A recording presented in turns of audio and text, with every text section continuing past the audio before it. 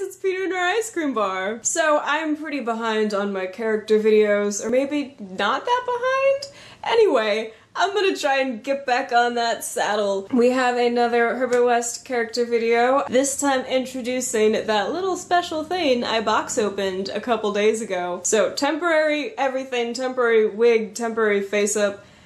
He might keep these eyes, that would be fine, but otherwise everything very temperate. So this little beauty right here is Marcel.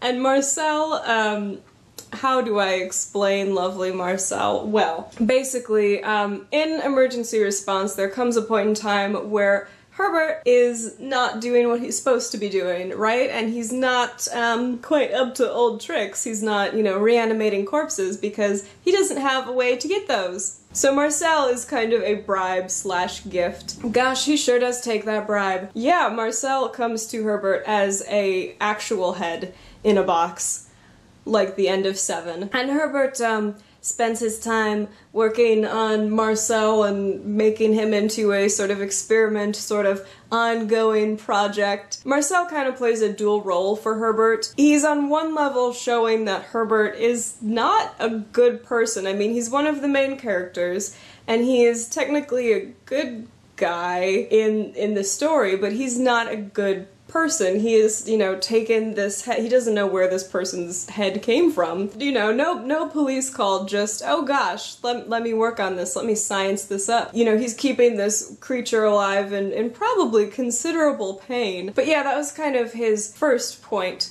in the story, but his second point was to show that Herbert can get emotionally attached to things, because at some point Marcel does become kind of like a pet, kind of like a companion. Like how some people come home to their apartments and they're so excited to see their dogs and their cats. That's kind of what Marcel is for Herbert, and also sometimes a hat rack. It's kind of sweet, but at the same time kind of shows off his narcissism, like this is the easiest relationship that he has to make in emergency response, and it's because it's something he's in total control of, and it's something that he made himself, right? Marcel exists as this weird head on 2 hands, or maybe 4 hands, because of Herbert. Marcel, eventually, I want to turn this into more of a modding project. I want to get jointed hands and have him be able to like scuttle around on little jointed hands, so I have to probably sculpt some sort of like neck piece to make everything be attached. I'm not entirely sure how it's going to work yet, but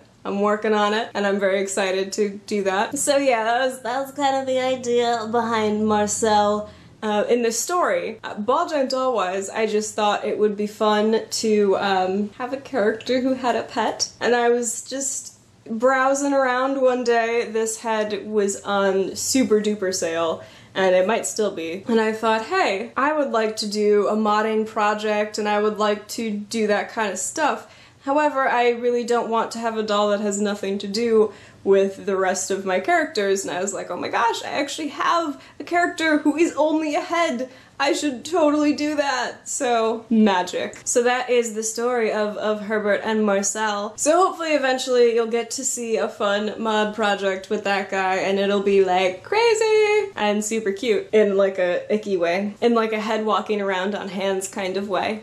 I guess that's kind of all I wanted to say for today. There is one more character video I want to do with Herbert, but I have to kind of wait because it's a crossover video and I haven't talked about the 2 other characters yet, so I will give you a hint though. It has to do with a triangle. Don't get excited, it's not a love triangle.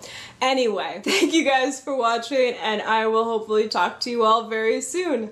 Thanks guys, bye!